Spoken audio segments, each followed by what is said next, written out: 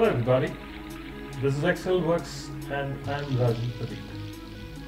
Today we'll see how to copy data from cells that are appearing above these blank cells where you want to copy it. It's really simple when you have very small data. Say for example, I have some characters here and then I want to copy it down to the cell which is blank. So what I do is first to come there, I put an equal sign, I use the up arrow once to go to that cell. So now you see the dancing hands around it, which means that cell has been selected, and once I hit enter, that data will be copied down to my cell. This is very easy, but the problem is when you have a data set like this, I hope my screen is big enough for you to see. I'll slightly enlarge it.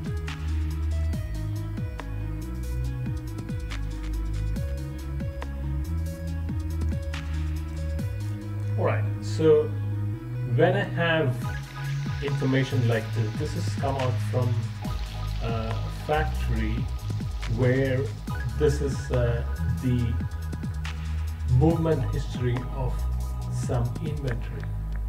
Excuse me. So that is the item, and the item's quantity is that on that particular date with that cost. Next, moving on, that item moved in those quantities, in those dates, with those prices, and the list is pretty long. So the problem here is these blank cells appearing below the heading. We might require this data for further analysis, for reporting, and for further calculations and everything, and this wouldn't work if these cells are blank. These cells, as you might know, pertain to this particular inventory item, and that is sitting as some kind of a heading there, and we cannot do any calculations, especially if you're using tools like pivot tables and everything. So it is necessary to pull the same data down to all these cells here. If it's like that, then it will become pretty easy. But if your worksheet is long, your data is large, it is not easy to go to each one of those headings and start doing that. So there is a small trick which I will introduce to you today to fill everything down to the blank cells in one shot. So which means this heading will go down and sit in all those cells there. This heading will go on sit on all those cells there, and for the whole workbook it will be the same. So how do we do it? First we come to the first cell where the first heading is seated. Once it is there, we drag it down to the very last cell where you want your heading to be dragged down to. In my case, the last cell is A70 here. So I have drawn down and highlighted from A6 down all the way to A7 where I want my headings. Once I have done that, I go to the Home tab, and right at the far extreme I can see under editing, I can see find and select. I click on find and select, and the fourth item appearing under find and select, the drop down, is go to special.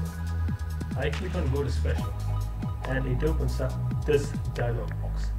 So go to special gives you plenty of options, as you can see here, to go to cells with those conditions, and here we have to go to blank cells, right? And blank cells appears here. Click on blank cells and click OK. So now see what happens here is that Excel has gone to every single blank cell in that selection of mine. So right up to A70 it has gone from the top. But now the currently active cell for me is the one just below my first heading, and it is A7. A7 is a currently active cell for me. All the same, the blanks are being picked and selected and kept ready for me by Excel. So while I am at A7, which is the first blank cell for me, I type equals. I type the equal sign and I go and select the heading just above it using my up arrow key. I've selected it. Just like in the first example, small example I showed you, where I had to copy from one cell down.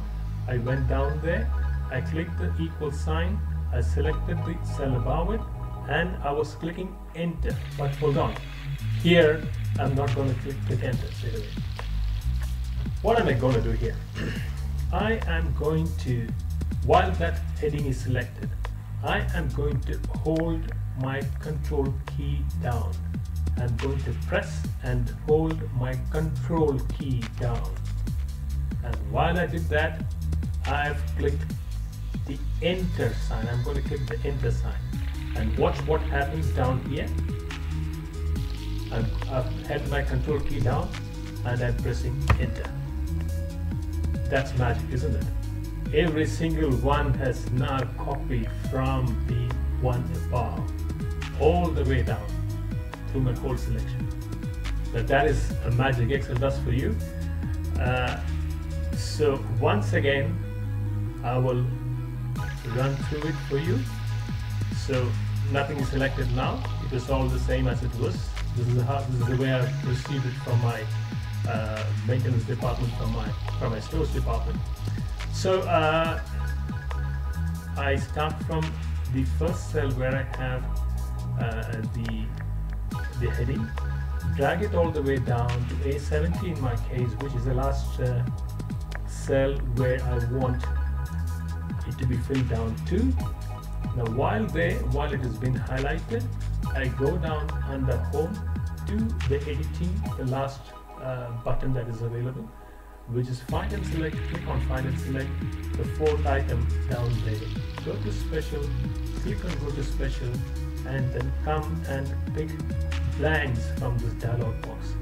Click on blanks, click OK, and now it's selected all the blank cells for me, as you can see. So, and it gives me A7 as the active cell. So while on the active cell, I just type in equals, click on the up arrow key so that that heading is selected, hold down my control key and hit enter. So there it is filled everything down for you, saving you tons of time, isn't it? So now let us get into the nuts and bolts of this. Nuts and bolts are appearing here as items anyway, so that prompted me to use the same usage. So let us get down to this. Let's break this down how it happens. So what happens is when you select, I'm going back one step. So what happens when you select blanks is it obviously select the blanks for you from the selected range, right? And then you're typing the equals, right?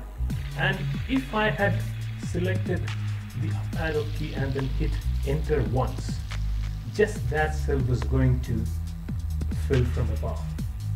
Only that cell was going to fill from above if I had hit enter, right? Let us see that facing, okay? And it jumps down to the cell down and it doesn't fill anything down. But control enter is what does the trick for me. When I hit control enter, that particular command is telling my worksheet, my Excel worksheet, to go to each one of the blank ones because they're selected already, and then copy it down from the cell above. It's basically telling all the blank cells to go and look up and then copy it down, right? that is how the how the nuts and bolts in this particular command works. So thank you for watching. If you have not subscribed to my channel yet, please go ahead and subscribe. There are plenty more of good videos coming through. And also please remember to hit the bell icon so that you receive notifications of new videos when I post them. Thank you and have a good day.